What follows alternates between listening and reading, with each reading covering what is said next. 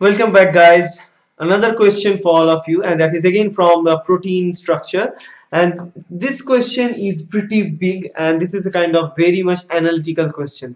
Very low input of mathematical nature here, but you need to analyze the question, you need to understand the question, it will be easy to answer. So let's start. A protein was purified to homogeneity, and the determination of molecular weight using molecular weight exclusion chromatography or size exclusion chromatography was performed, and to yield, actually after this size exclusion chromatography, what we get is 60 kd, it should be 60 kd protein. We get 60 kd. Then chromatography in presence of 6 molar urea only yields us 30 kd species, and updated chromatography in presence of 6 molar urea as well as 10 millimolar beta mercaptan yield us one single species of 15 kDa. Now, after knowing all these informations, what we need to answer? We need to know what exactly the structural feature of the protein. That means whether it is a dimer or trimer or tetramer, homodimer or heterodimer or homotetramer or heterotetramer, whatever type of structure it is, and what is the molecular weight of the dimer of each monomer of that protein. So that is the question. What is the, whether it is a dimer, trimer, tetramer, it's a homodimer or a heterodimer, or we need to find along with that is the molecular weight of each monomer of the dimer or tetramer, whatever. So let's read it again. So once you get this type of questions, the key to answer this type of question is to read it again and again and again to ultimately get some sense of it. That is, the protein was purified to homogeneity. That means it's completely now purified. No other things are there. No DNA contamination, no RNA contamination. Nothing else is there. Only the protein is present. That's fine. Second thing, determination of molecular weight using such size exclusion chromatography uses 16 kDa species. So after we take that using exclusion chromatography, we get one protein only, and that is 60 kD. So obviously the peptide structure, it weighs 60 kD. We know that because the 60 kD protein that we achieve after size exclusion chromatography is a pure protein. We know that because it's already been purified. So the main protein is of 60 kD. So nothing else from the 60 kD. So that is the first information we get. It is a 60 kDa protein. Now after that, the chromatography in presence of 60 molar urea. You know what urea does in protein? It actually denatures protein. How? Actually urea uses the same process as the heat to denature the protein. That means it disrupts the hydrophobic core structure of the protein. After it disrupts the hydrophobic core, all those protein structures get kind of linear. It's get kind of soluble in the solution, in the water, in the solvent, and finally it works easier to separate all the side chains and all these things, all the chains of the protein to get a linear peptide, and that's what urea does. 6 molar urea is exactly high quantity so that it can break it. Now after the presence of 6 molar urea chromatography, we get a 30 kD species, and that's an important fact. So after we denature this, we get a 60 kD protein. We know that urea denatures the protein. You know, urea denatures it from the core, so it separates all those units apart, right? Now after that, updated molecular chromatography, after this chromatography is done, what they've done here, they update the situation, and they now conduct the same chromatography in presence of 6 molar urea along with in presence of also 10 millimolar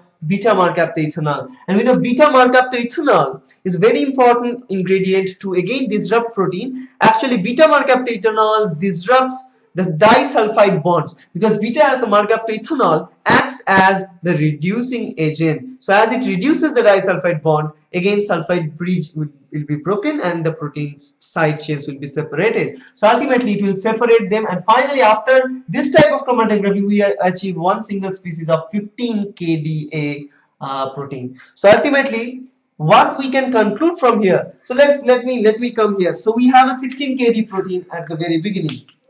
There's 60 kD, right? So we have 60 kD protein at the beginning. So what we used to do here, we use the size exclusion chromatography. After the size exclusion we get that. So size exclusion chromatography, we get that. After that, getting 60 kD protein, what we use is simply the chromatography in presence of 6 molar urea. And once we've conducted that, it will break it apart, and what they form here, they form this species of 30 kD. And actually we cannot distinguish because two separate 30 kD can be formed from this particular location. So once this 30 kD spec is formed, after that what we do, we again treat this 30 kD with, you know, this time 6 molar urea. Along with that we use 10 millimolar beta mercaptoethanol. So you know, beta mercaptoethanol, you know, urea disrupt again, urea produces that chain again. So actually it's not this 30 kD spec, we use the same thing, we use this 60 kD to, we treat it with now urea and beta mercaptoethanol separately, right? We do not use urea and beta mercaptoethanol on that what I've drawn previously. We never do this. We take this 60 kD, we first use only urea to get this 30 kD, and then we use urea and beta mercaptoethanol, and then what we get 15, I mean we get only one species, that is 15 kD. So by looking at it, what we can say here, so each time once we get the band, once we get this after the chromatography, once we get each of these molecules, we just load it into the gel to find out the weight of it, and we find out the molecular weight in each time, that is, you know, 15 kD or 30 kD and all these things. So by looking at it, what we can say is that during this process, once you use only urea, it simply disrupts the structure, globular structure, to form this 30 kD.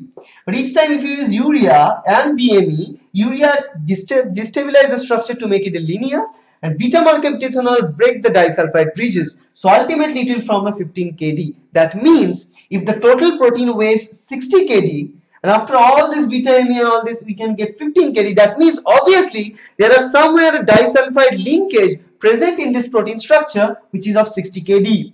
So if there is disulfide structure that is broken using beta mercaptoethanol, without the treatment of that ethanol, that disulfide structure is not broken. That's why we get 30 kD species instead of 15. So try to imagine that we have a 15 kD structure of protein here, another 15 kD structure of protein. They are attached with the disulfide linkage. So try to imagine the situation.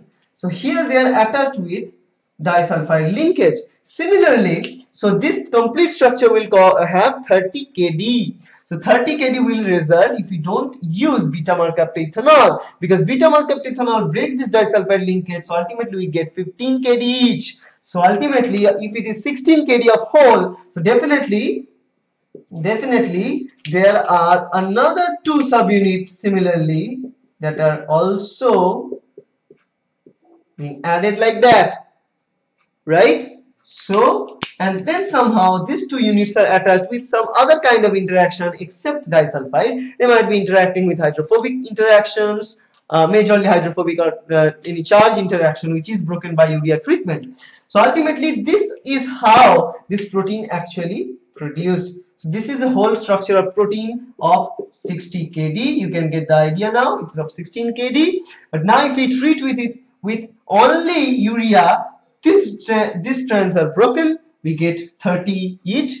If we use urea along with BME, these strands also broken, we get 4 of 15 kD. So ultimately 64 kD. So that's how you get the idea of the protein structure by looking at this type of questions. You need to apply your knowledge into the questions. These are the C group questions in CSIR NET which used to come more types. So 4 marks and huge. Actually you need to understand what the situation is to find out the answer. You need to know what the action of urea, what is the action of BME to ultimately answer this question.